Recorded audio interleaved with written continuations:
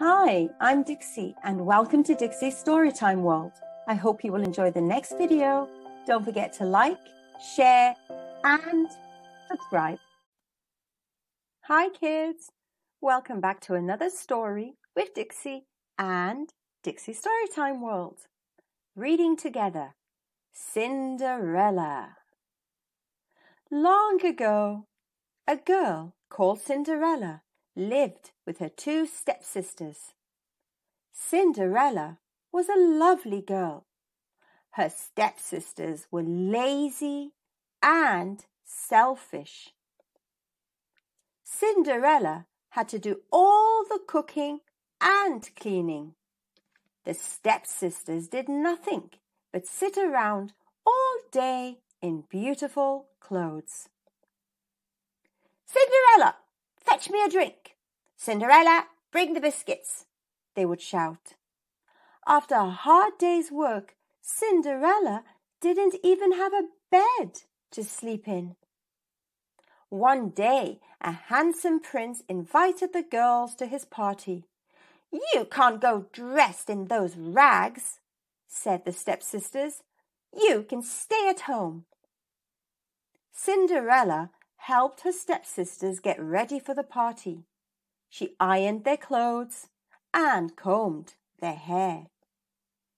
When the stepsisters left for the party, Cinderella began to cry. She was surprised to see her fairy godmother standing in the kitchen. "Find me a frog, a pumpkin, and 2 mice," said her fairy godmother. Cinderella did as she was told, and her fairy godmother waved her wand. In one moment there stood a footman, a golden carriage, and 2 white horses. Then she waved her wand again, and Cinderella's rags became a beautiful dress. "Now you can go to the party, but you must leave at 12 o'clock, she said. "Oh, thank you, I promise I will," said Cinderella to her fairy godmother. Cinderella danced all night with the prince until a clock struck 12.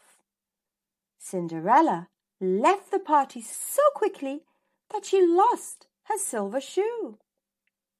The prince searched everywhere for the girl whose foot fitted the silver shoe.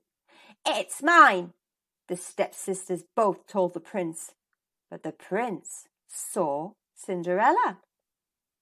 The silver shoe fitted Cinderella perfectly.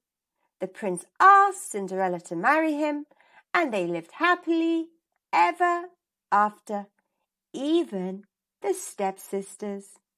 The end.